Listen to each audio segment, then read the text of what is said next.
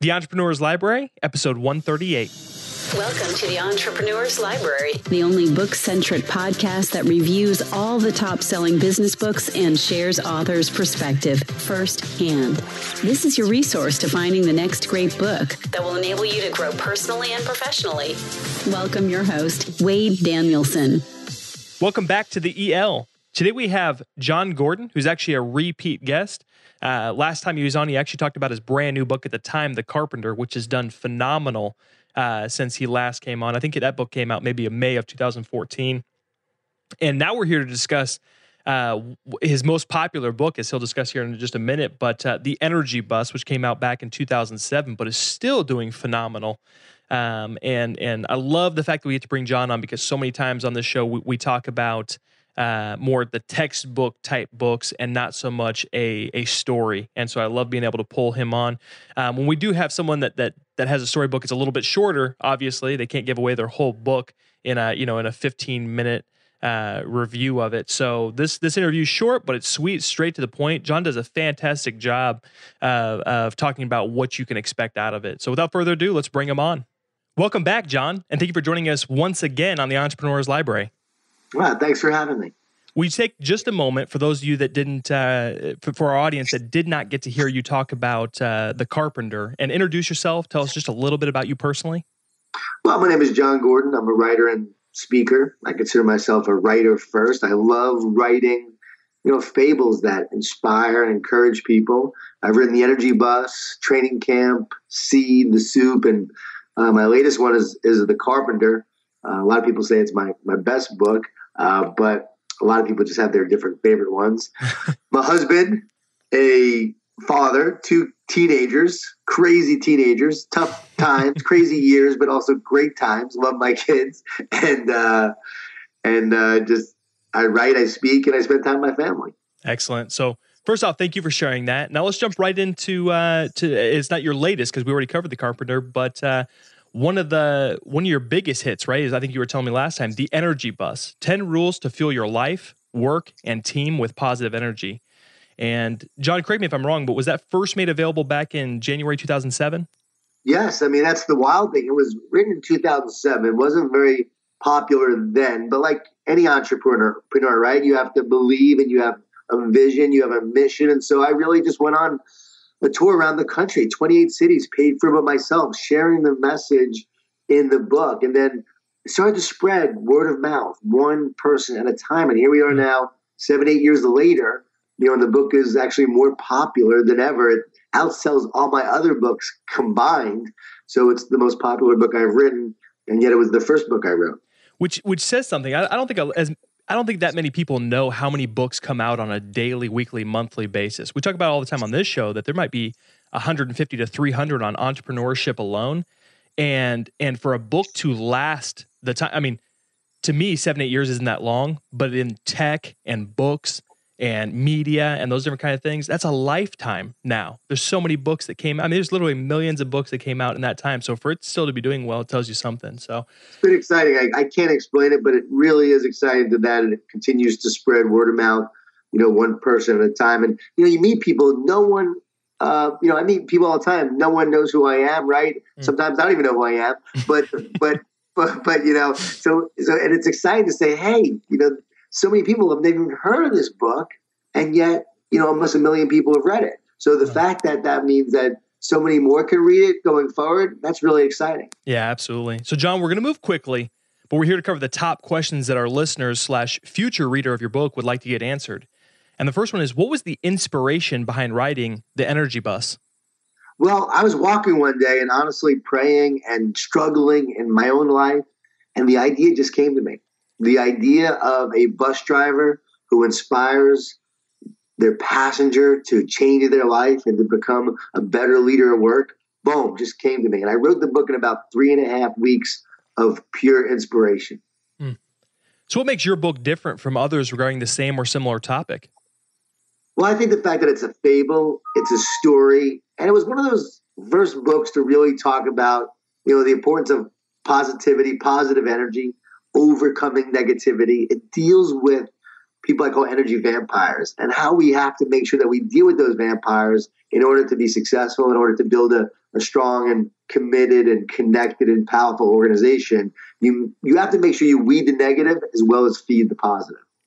So, John, I think we already know the answer to this next question, but I like to ask it anyway and not assume. And this was actually David Allen of Getting Things Done suggested that I put this question in, and it's, how do you suggest the reader engage with your book? Is this one they can jump in and jump out grabbing information, or was it really designed to be read from front to back?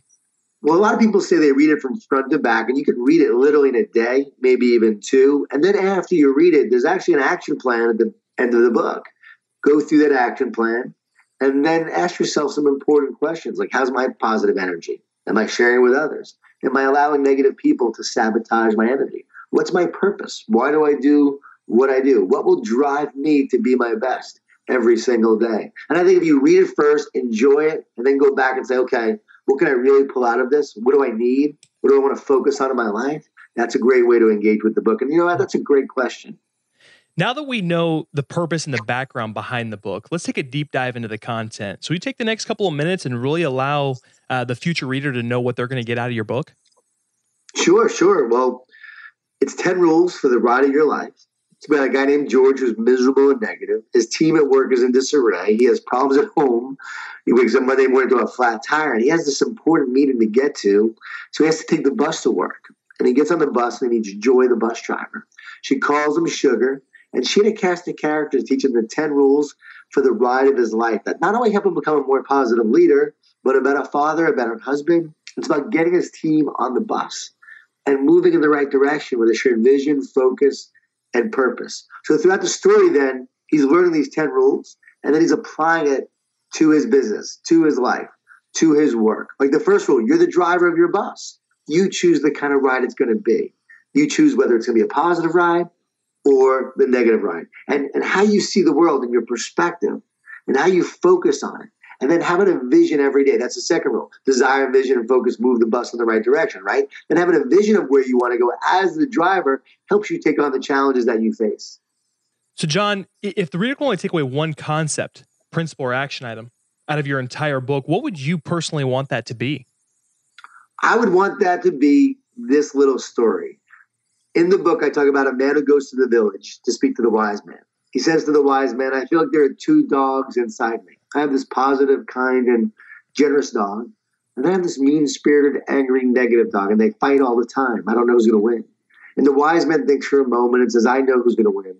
The one you feed the most. So feed the positive dog. And I would want the reader to know that every day you have a choice to fuel your ride with positive energy or negative energy. And that every day, the more you feed that positive dog, the more you fuel your ride with positive energy, the more you'll be able to take on the challenges of the world. That optimism is a competitive advantage. That positivity is a game changer. And this is not Pollyanna. You know, I've worked with professional sports teams, NFL teams, NBA teams, Fortune 500 companies, school districts. I have seen firsthand how positive leaders and positive teams, how they outperform negative teams, how a positive culture, positive environment with committed, optimistic people changes everything. So I've seen organizations go from negative to positive. And I would want them to take that away, that, you know what, this is real.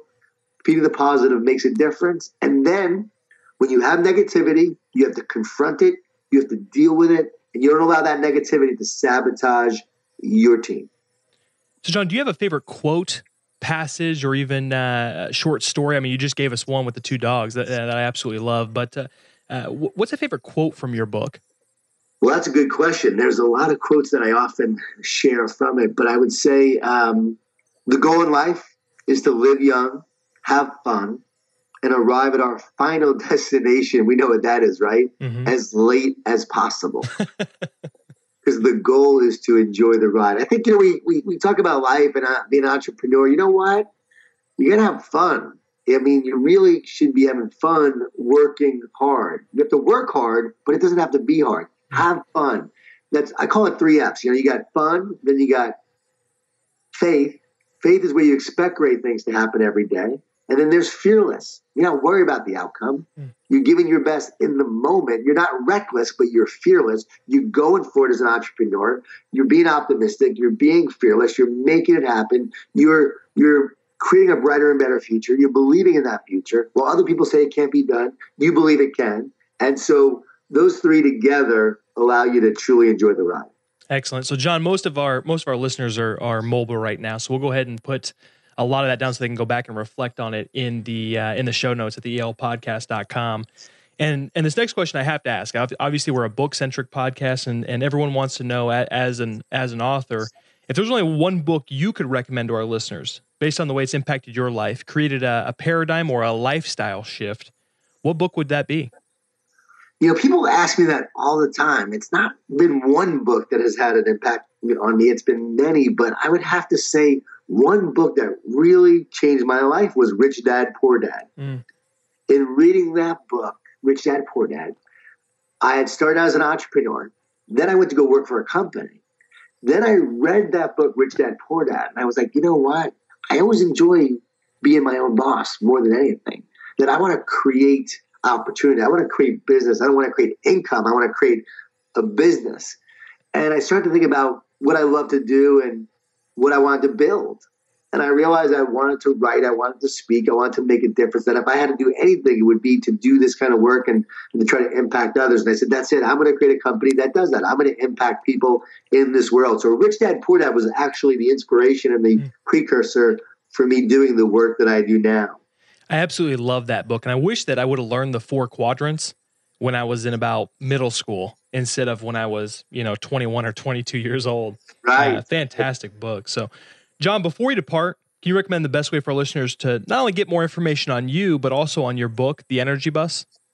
Sure. They can go to my website, jongordon.com, Jon Gordon.com. I'm on Twitter at JonGordon11. At JonGordon11, which a lot of people engage with me there. And, just Google The Energy Bus or Google me and all my info comes up. John, thank you so much for coming on again and sharing The Energy Bus with us. Well, it's been my honor and pleasure. And just thanks for the listeners to listen to this. And I hope if they read the book, I hope it inspires them. Thanks again for listening in today. If you'd like more information on John or his book, The Energy Bus, just check out the show notes at the elpodcast.com. Looking for your next book idea? Head over to the elpodcast.com, where Wade shares his amazing resource, the top 10 business books recommended by over 500 entrepreneurs, with you for free. That's the elpodcast.com. Till the next time, keep it on the EL.